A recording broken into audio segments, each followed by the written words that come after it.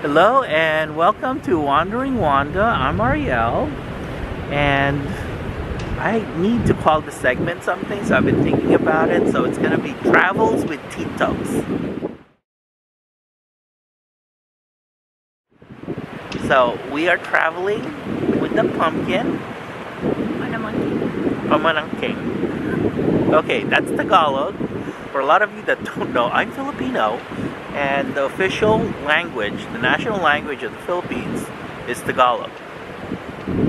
Come to think of it, almost every country in the entire world has a national language, except for one. Guess what it is? The United States. I don't know why we don't have a referendum or pass a law saying that the national language of the United States is English. Stop placating to everyone else. The rest of the world does it. So anyway, going off on a tangent again. So Travels with Tito, we are in Galveston. We are in Galveston. This little one. My little one's so proud of her. Oh, so with Mom and Dad is going to Texas A&M. Yay! We're gonna be Aggies. We're Aggies from now on. Yay! Aggies! Find them. Okay, we're going off to breakfast because the hotel has a breakfast, but they have no meat. It's in the gravy. It's like, who wants to freaking sort out their meat inside a gravy? I'm a meatitarian. Off to Denny's. Okay. There's our pumpkin. Yay!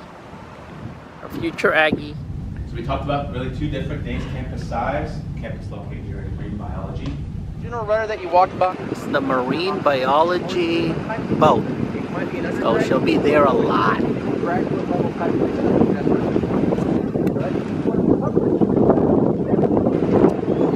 we're going to walk this way here towards OCSB, where I will show you our sea life facility.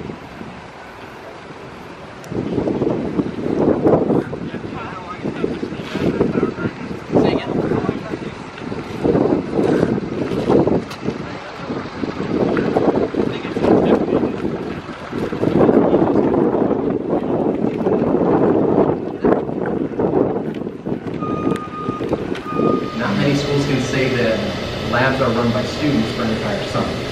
But you're going to get hands-on experience here, whether you're doing research with alligators, which they've done in the past, sea turtles. The last sea turtle we had, his name was Bob. He was actually in this tank right here. But everything you see in there's a different type of fish species currently. They had different types of crab, they had different types of jellyfish for doctors, student research, etc. So there's always going to be opportunities for on-place employment as well as professional growth for your choosing career. Close to 3,000 students live on campus. So in this hall, you might have 320 or so. So the way it's set up, you have room A and B in a suite. So that means you have 2 students in A, 2 students in B, with a shared common space and a private bathroom.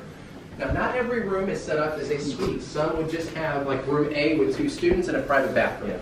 Or for upperclassmen or those with special needs that need it, you could acquire a single room, which there are very few single rooms on campus.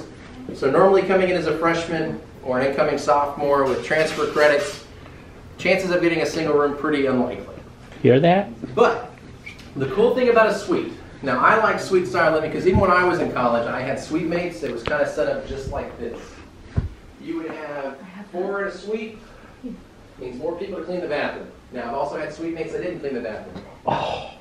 I don't talk to them anymore. Is there maid service? So here we don't have custodial staff that comes through like main campus, so you have to clean your own bathrooms. I'm a firm believer, you can clean a bathroom, you can clean anything in life.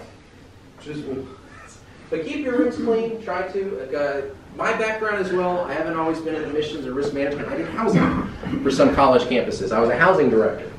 So even here you have what are called housing coordinators and RAs. They're the ones that make sure this room is running efficiently, 100%. That means they also do security checks. They're making sure you're not tampering with fire equipment. Stupid, they'll never do it. Even if you're like, oh, I want to get a cigarette in, don't do it. I've seen some engineering students come in when I was at Arkansas Tech and even when I was at Oklahoma in housing, they rigged it with Rubbermaids, and I'm like, It's purple. I'm not stupid. I can see it. It's this big filtering system you guys can do. It's very clever, actually, by the way. But you can't do that. So it's also the same with like your bathrooms. Like if they see and you have like black mold in your shower, it's nasty. Don't do that.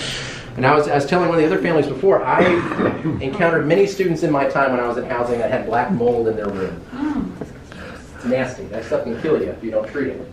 But they're making sure you're being safe, you're not breaking rules, etc. Now, they're not just going to come through and rifle through your stuff. It doesn't work like that. It's controlled. Normally, you know when they're going to be there. They'll have a schedule. They'll work with you. Now, these halls, we call them residence halls. We normally don't call them dorms because a dorm is a place where you go to sleep, you leave, go to class, come